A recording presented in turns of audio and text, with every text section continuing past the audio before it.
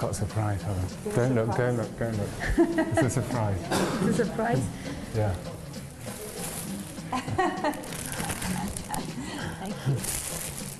I'm trying to charm one of France's most important artists.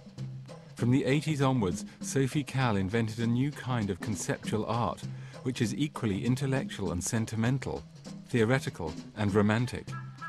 She uses photography and writing to tell stories about her disappointments in love, about the men who left her broken-hearted, and in the aftermath of that, the strangers she's followed, the jobs she's taken, the loss she's felt.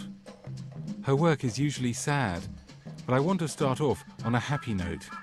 Yellow is a color of people which have been betrayed by their lover. Really? Yeah.